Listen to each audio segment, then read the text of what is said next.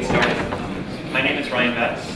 I'm from VoltDB. VoltDB is a little database company. We're located in Massachusetts, not too far outside of Boston. So two Boston area companies back-to-back talking here, all the way in Berlin. It's kind of fun. So I'd like to talk about two things today. I wasn't quite sure when I planned this talk, that's much louder, who the audience would be or even how much time I might have. So I decided to talk about two things, hoping that I would cover my bases. I'd like to talk a little bit about some of the problems that we hear about from customers that we have when we talk about VoltDB, specifically around big data, which is a little bit different from just lots of data. It's a slightly different problem. And then I would like to talk a little bit about some of the technical distinctions in VoltDB and what makes VoltDB different from some of the systems that we've heard about in the last couple of days.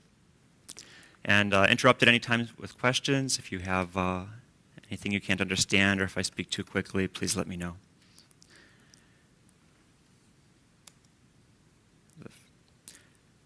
So, the problem. The first problem that we hear about is that people have lots and lots of transactions, 10,000 transactions a second, 1 million transactions a second. And they need to be able to manage this large throughput of largely write-based workloads.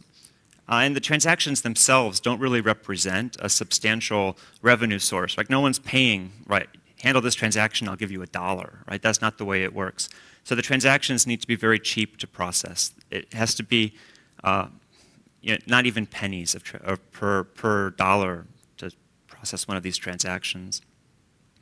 And finally, the kinds of applications that people have, they have lots of streaming rights. They have a large volume of rights.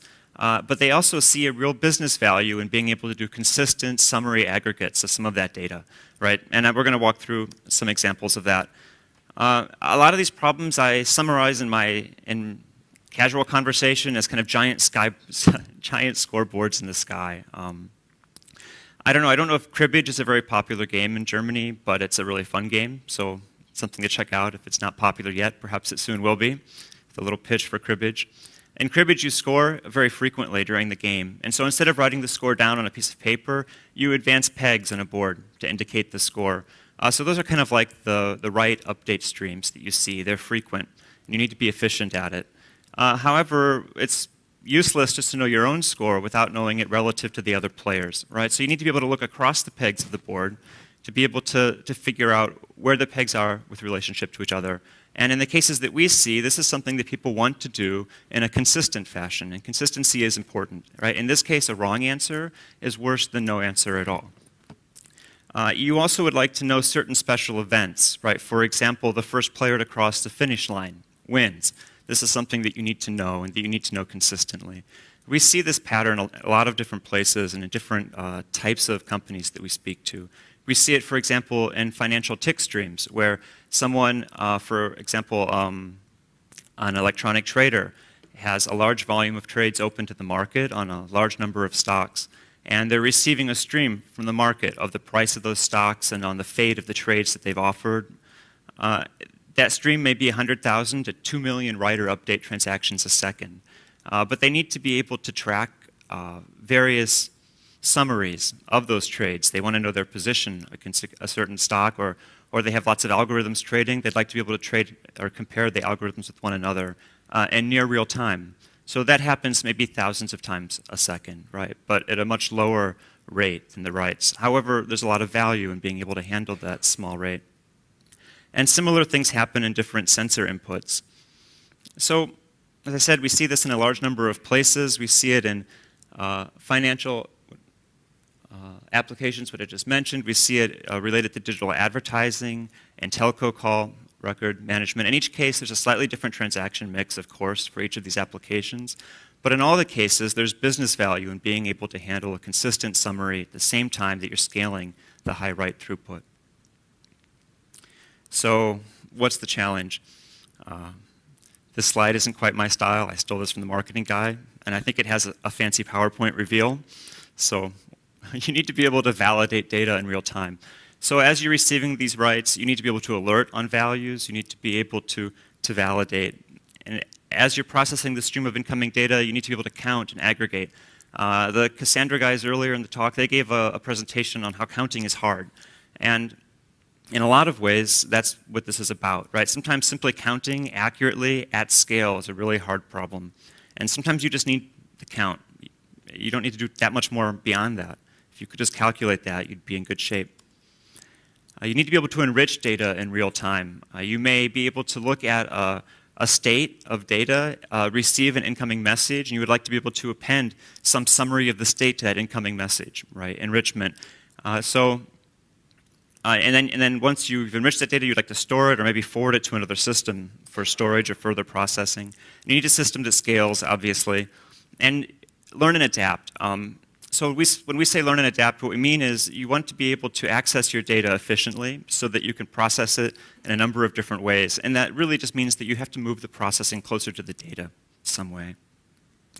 So VoltDB versus these criteria, kind of versus this slice of the big data problem. So we're going to talk about Volt's design a little bit. Almost all of Volt's major design points are biased towards throughput. Volt runs on commodity hardware, right? This is typical. Many people make this choice these days. And it's a clustered system. It scales very well node to node. And it has some clever choices in its design that enables it to scale. And I'd like to talk about that a little bit.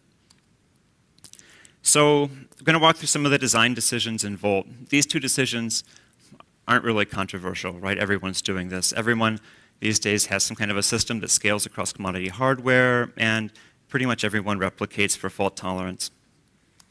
But there are some things in Volt that are really different and that make it really applicable to some of these high-volume stream kind of write-heavy workloads. So one is that Volt is fully transactional. Everything in Volt is ACID. And in Volt, a transaction is a stored procedure invocation. This sounds kind of weird at first, and I think it helps a little bit to know what a Volt stored procedure looks like. So a Volt stored procedure is essentially a Java class with a run method. That method takes parameters, and the user can use Java for control flow while using SQL for data access. And there's an example of a procedure later on. It'll hopefully be a little clearer. So in Volt, one transaction, one stored procedure. There's no like begin transaction, do work, do work, do work, do work, end transaction back and forth between a client and a server, right? It's one invocation from the client executed transactionally as a stored procedure. The second is that Volt gets rid of all of the stalls during a transaction. So there's no disk waits during a transaction, and as I said, there's not any server-client chattiness over the network in the middle of a transaction. So once a transaction begins to run, it runs to completion, and this is really fast because because Volt's also an in-memory system, so no disk waits, right? Volt manages concurrency a little bit differently from some of the other systems we've talked about. So Volt does concurrency by scheduling, not by locked access to data and not by MVCC. So in Volt, we basically organize all the work we want to do in a batch. This is like a latency throughput trade-off. And then once that work is ordered, it can just execute against a partition of data. And that, because nothing blocks in the middle of a transaction, that execution can all happen serially, right? So the transaction starts, you know it's going to end very shortly, and it can just get a kind of pure access to the data without any other contention. And that's really important on modern CPUs. So just to summarize, Volt is strictly ACID and transactional. If you like to think in terms of CAP, Volt is strictly consistent. A Volt cluster can tolerate failure. You can lose a node from a Volt cluster and rejoin that node and remain available. But if push comes to shove and there's a fault that's ambiguous, right, Volt will always choose to remain consistent versus available. So if you put all these decisions together, what do you get? Like, what's the interesting thing? So this is a little bit of a picture from our continuous integration harness. What this is showing is Volt single node performance on TPCC. Who here is familiar with TPCC? All right, so TPCC is an OLTP workload.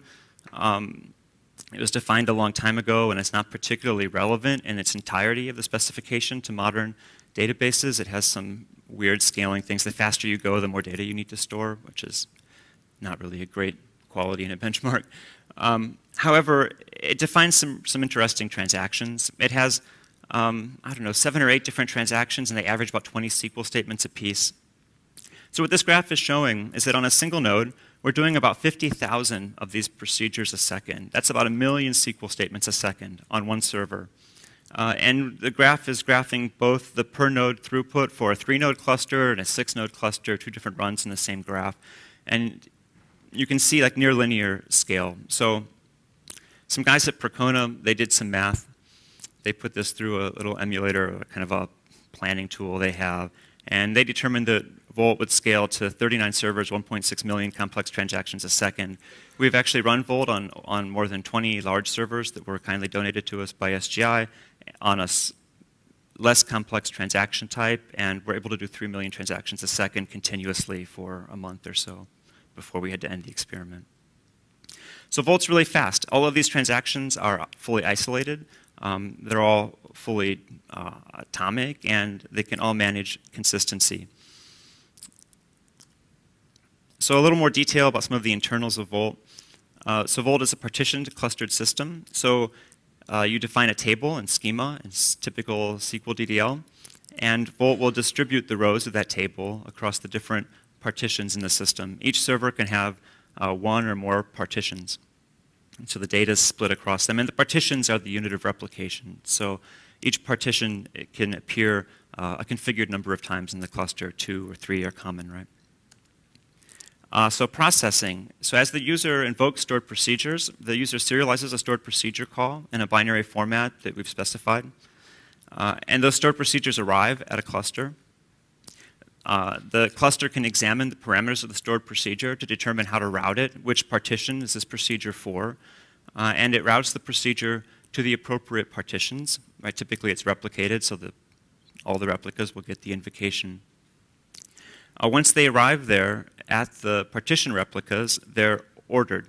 So when the transaction was initiated, it was given a transaction ID, and the transaction IDs are unique. Every initiator can produce a unique set of IDs. And the transaction IDs that come close together in time are also close together in sequence, so they can be sorted. We did this, and then I didn't really think much about it, and a little while later, a year or so after, Twitter wrote a paper on Snowflake, I guess it's called, which is an ID naming scheme. And it turns out that we both chose essentially the same algorithm. So if you want to know how this works, I think actually one of the best explanations is done by Twitter. So the important point here is that you can send a transaction to any node in the cluster. The cluster can examine the transaction. It can route it to the appropriate partition and all of its replicas. And all of this replication is pure master-master, active-active. There's no inferior replicas in Volt. They're ordered there at the replica, and then they're run. And as we discussed, once the procedure starts running, it runs to completion. So there's 2 kinds of procedures. They both have the same ACID qualities. There are single partition procedures. These are the procedures that should be frequent. They should occur more frequently, right? These are the common procedures. And they operate at a single partition in its replica. You can also coordinate an all-partition procedure in Volt. So in some of the workloads that I was describing earlier, there's a high volume of write throughput, right? Those are the single partition procedures. Those writes are essentially just changing values loosely associated to a key, right? And every now and then you need to do a consistent read. And so the consistent read are the multi-partition transactions. There's some interesting optimizations that you can do with simple multi-part transactions. Volt does some of them. So we can talk about that offline. I don't think I have enough time in 20 minutes to go into it. I've kind of walked through this slide already as I've reordered this a little bit for time. So when you run a transaction, there's a single threaded executor at each partition. I think I hinted at this, right? I said that each partition has exclusive access to its data. So we have a single threaded executor at each partition. This means that there aren't any table locks or row locks you would see in a classically implemented database. So there's no like deadlock detection in Volt. It's not possible. Transactions run to completion. It's just code accessing memory. It doesn't take long. It usually takes microseconds. And so what's the downside? Well, okay. The procedures can't do anything that really contravenes the assumptions that Volt makes in its design. So the procedure, for example, can't go talk to the network, right? Or it can't do something that's strictly in violation to the design assumptions that Volt has made. So I have an example of an extremely simple procedure here. So the procedure, it's written in Java. It declares a little metadata using annotation, declares its partitioning, and it describes which parameter relates to which partitioned column in a table. So this is saying that the 0th offset parameter is the tags.tag attribute. That lets the system route the procedure, right? So when the procedure arrives at the system, the initiator can look at this parameter. It can determine which partition replicas have the associated data, and it can route appropriately. And then there is a, you can't see the, oh, there we do. You can't see it. So there's a SQL statement. The SQL statements in Volt are static and parameterized, so they're defined in the advance when you create your application. And then you can queue multiple SQL statements in the run method. So when the procedure is invoked, the run method is called. The user can queue as many SQL statements they want into a batch, and they can execute the batch. So having batches is useful for multi-partition procedures. It allows us to send a lot of statements off across the network in one batch, right, versus lots of round trips. I'd like to make one last point about Volt before I'm out of time, and that's that it's a SQL system. It gives the user this abstraction, and that allows it to use different physical schemas for some different purposes. So there's partition tables, which we've talked about quite a bit now. Volt can also replicate small tables, meaning that the full table is available at every partition. And Volt supports materialized views. So materialized views in Volt are actually really cheap. If you're used to disk-based systems, they can be really expensive, right? So people sometimes have a performance bias against them. But in Volt, you can maintain running aggregates pretty cheaply. And this is one of the things that allows you to do fast queries across all nodes of a cluster to come up with an aggregated result. Some of the reads that were popular in the apps that we talked about earlier. And Volt supports one other kind of table. It supports an export-only table. So Volt allows the user to write to a table in SQL. And an export-only table is an insert-only table. It can only support inserts. And Volt takes those writes, it serializes them, and it exposes them over the network to another system. So basically, you're just writing to a stream, and you can pull that stream from another system. So this is a way that you can do enrichment. You can take a procedure invocation, you can run it. You can look at the state that you're maintaining in the system. You can calculate an answer. You can augment or filter some amount of data. You can write that data to an export-only table. And then the export-only table, the data, the stream kind of data that that table creates can be pulled off of Volt in JSON or common delimited files, or however you want. And you can do whatever you want to it. You can write it to Hadoop, for example. I have a quick example here of a view. It's just pretty standard SQL. So I think time-wise, that's about where I get in 20 minutes. I think I've covered the two main points I wanted to talk about, a little bit about what makes Volt unique, and a little bit about some of the problems we see, and I'd like to leave some time to take questions. Okay, first, thanks to the speaker.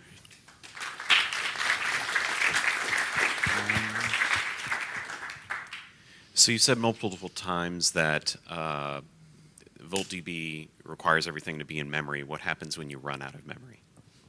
Right, so you have to size the cluster appropriately, right? It's like what happens if your database runs out of disk. No, Volt tries never to just crash. I mean, best intentions go awry, as we've learned from the previous talk. But Volt is durable in a number of ways. Volt is durable through replication. Volt also can create consistent snapshots to disk. And we're working on some logging features so that Volt can actually log the delta between what's happened since the last snapshot and the current point in time. So Volt's actually very durable. How do you send the Java code through the network? Do you precompile the Java code before sending to the nodes? I'm sorry, can you repeat that? How do you send the Java code of the store procedures to the nodes? I understand. So I have a slide for that. So when you develop a Volt application, I think of Volt a little bit more like a transactional data service. So I have a little bit of a web services background. And to me, writing a Volt app feels a lot like writing a web service. And that you write some code, you write some schema, and then you run that through an assembler, basically, right? Like an application assembler, not a compiler assembler. And Volt produces an application jar from that. So to deploy the Java code to the cluster, what you do is you start the cluster using that jar. And the contents of the user's procedures are in that jar. Yeah, sorry, I think I missed something in the presentation. So you said that you can do a transaction on a single partition, and you can do transaction on multiple partitions, right? But how do you do that if the partitions are not on the same node? You want to do a transaction across multiple partitions, not on the same node, because you said you cannot do you cannot read on the network. That's right. So the user can't, however Volt can. So, Okay. so the way that Volt runs a multi-partition procedure is it essentially it elects a coordinator for the procedure, and then the coordinator basically just two-phase commits the results of that procedure across the cluster. Okay, thanks. That's a good question. He's first. Thank you. Do you have any runtime limits? Because you just said that per node you just have one procedure running. And how do you ensure that it doesn't run forever or too long or anything like that? At the moment, we kind of leave that up to the user to verify through testing. But it's a good point, and we could watchdog the procedures, yes. So I'm sorry, I just didn't. Hello? Guy in the corner. I just didn't understand about the non-locking scheme. So for instance, imagine that I have, you said financial services. So imagine that I have all my trades and I want to do end of the day snapshot of all the trades. So I have to go to all the trades that were ingested in a single day and aggregate things from all these trades, right? And produce a balance sheet that I'm going to use to do my math. How can I do that over a cluster of 100 nodes without locking and just actually having to read all those files? I'm sorry, I just didn't understand that. If you could explain, it would be good. Okay. So first of all, a Volt cluster is never 100 nodes. Most of the Volt clusters that we see are relatively small, 3, 5 nodes. You can do a lot of work in Volt on a small number of nodes. It's really, really efficient. Secondly, if you wanted to do full table scans, you could. That would obviously be a relatively long-running procedure, and other procedures that were in the system would have to queue behind it, right? They would have to incur the latency of that. But what we really see is that people want Volt for real-time filtering, real-time analysis, and that they want to put the data for longer analytics, right, into a different system. So Volt is really about specialization of purpose, right? The idea is that you have things that you want to know in real time. You have things that you would like to aggregate and alert on very near the time that they happen. And you have data that you would like to enrich, maybe to put into a longer-term storage system. And those are the kinds of things that this system is good at. So we wouldn't really suggest that anyone try to run a complex analytic query in Volt. There's lots of tools that are much better than Volt for that. Thank you. Okay, any further questions? No? Then again, thanks for the talk. All right, well, thank you very much.